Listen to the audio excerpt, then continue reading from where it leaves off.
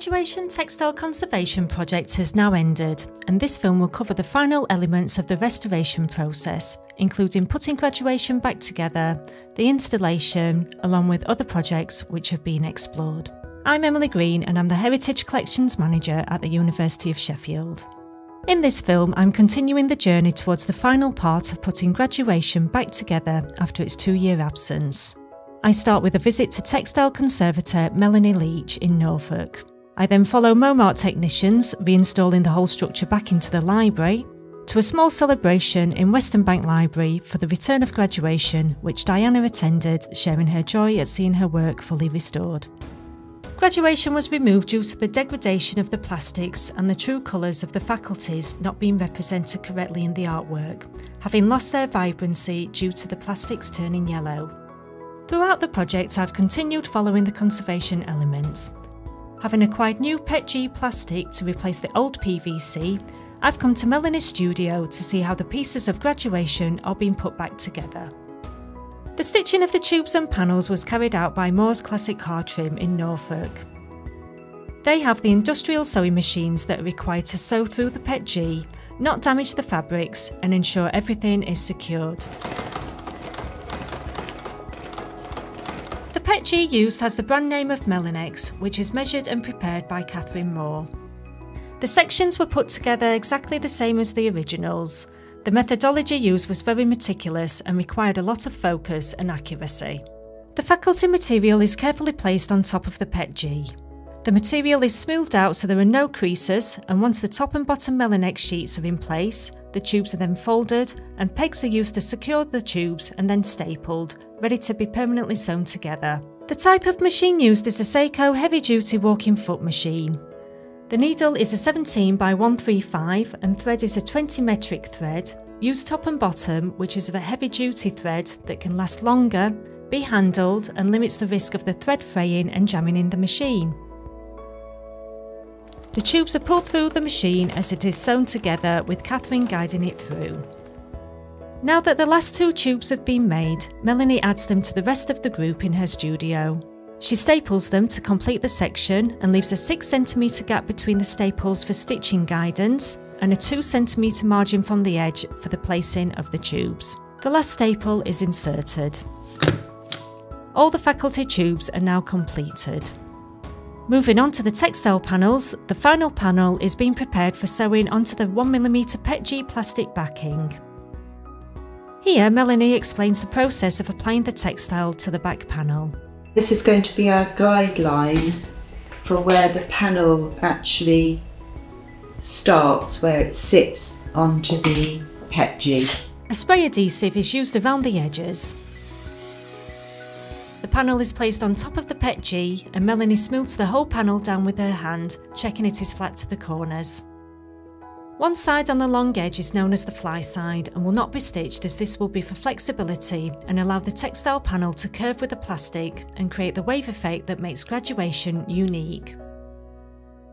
Melanie explains about some staining left from a water leak and why it's not being removed.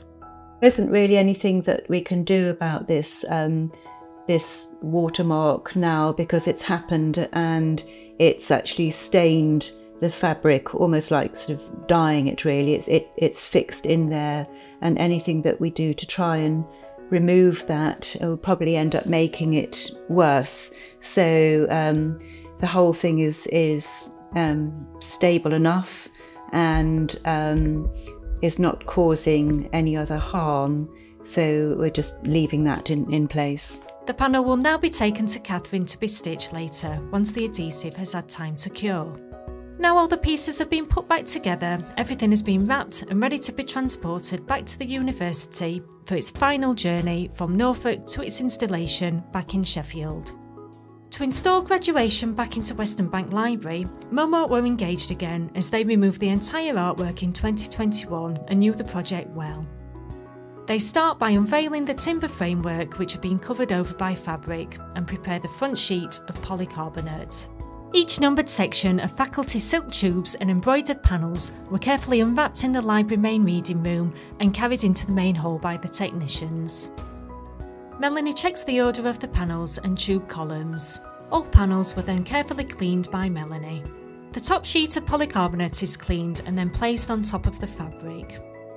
All sections are then carefully moved over to the technicians on the scaffold tower. Each section had to be carefully fixed so that the wave effect was accomplished and the whole 7 panels and sections of faculty tubes fitted exactly on the timber frame. I asked senior technician Stuart Brunton about installing the panels. We thought the larger pieces would be harder to install, but I actually found out that the smaller pieces were more complicated because there was more tension on them and trying to curve them over a shorter distance and then fix them. It took just under 3 days to install graduation. There were many processes involved to ensure the sections were put together correctly. I asked Stuart and Melanie how they feel now graduation is back on the wall and what do they think to it now it's been fully restored. I think the installation went well. There's a lot of things to work out beforehand, so it was quite complicated and it started quite slowly. But then once we'd kind of worked out the process, then things started to speed up and we kind of caught back up with ourselves. And now I'm really happy with the way it looks. It's good to see it finally back up on the wall. It's really nice to see the colours, just without the fading of the plastic and everything to be renewed and refreshed. I think it looks much more modern. It's amazing. The first thing is a relief that it's up. I sort of couldn't imagine it, how this was actually going to happen because there are so many unknowns. It's been a whole learning process all the way through, and it's exciting. It looks crisp, it looks fresh, and I'm absolutely thrilled with it. I think it looks amazing. I can't really believe that the original install was done by one person on their own, just sort of getting help now and again, because there was like 6 of us, plus Melanie doing conservation and Emily doing lots of kind of organising. So, between the 8 of us alone, it was a lot of hard work over the 4 days. So this was a collaborative process to ensure everything would fit back together. But due to good teamwork and problem solving along the way, graduation is now back in its original location in Western Bank Library. The project journey has taken a few digressions that have been fruitful, showing how diverse Diana's work of art can be and how art and science can work collaboratively. During the 2 years of this project, I worked with the Department of Chemistry and with Rosie Hood, a 4th year chemistry student who analysed the plastics as part of her master's degree.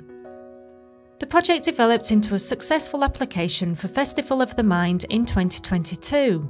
I worked with Professor Tony Ryan from the Department of Chemistry and local sculptor Anthony Bennett to repurpose some of the old PVC from graduation. The result is a complex sculpture named Kunststoff, after the German term for art and plastic.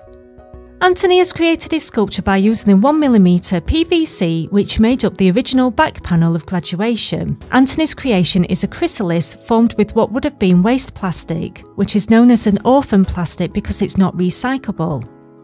The PVC was shaped to form the structure with smaller pieces cut out. The small cutouts were achieved using a water jet cutter from the university's iForge lab in the Department of Engineering to Anthony's specifications. Back in the chemistry lab, as part of her research, Rosie has also created a glue using the PVC, which Anthony then used to glue the pieces together to make his sculpture. So as part of my project, I decided to make a glue to join the old pieces of PVC together.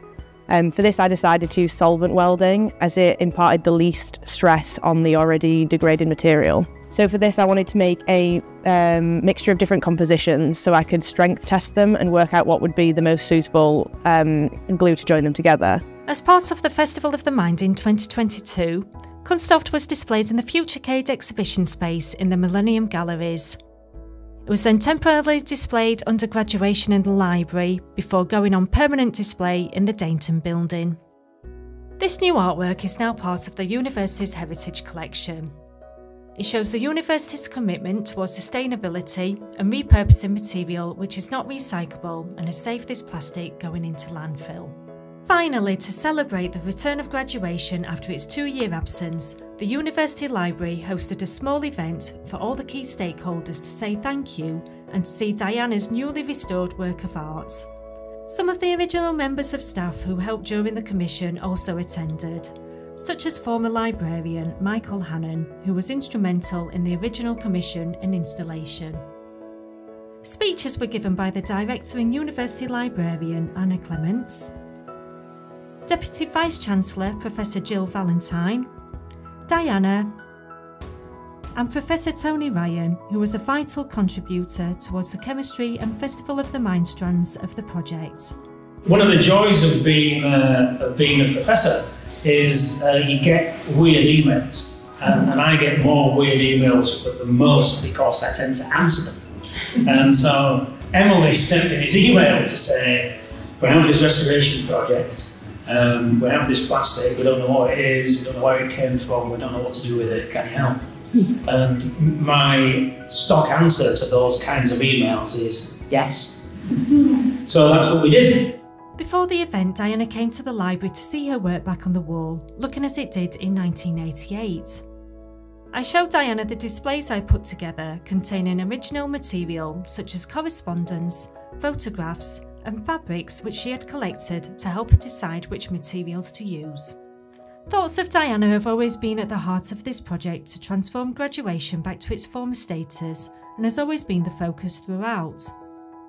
It's been a delight getting to know and work with Diana, gaining an insight into the commission and her life as an artist. Well, I'm absolutely amazed. I'm completely overwhelmed that it matters so much for you to put it back. It's lovely. As well as gaining Diana's insight into seeing graduation back in the library, I invited Professor Mary Vincent to reflect on her thoughts about the conservation project and seeing Diana's work restored. Seeing Diana's work now after the restoration project is first of all just how good it is to see it back. The space felt very empty without it, and I'm sure I wasn't the only library user who missed it while it wasn't here. So it's very nice to see it back in situ. But I think, like everybody else who's seen it, I have just been astounded by how good it looks, the vibrancy of it.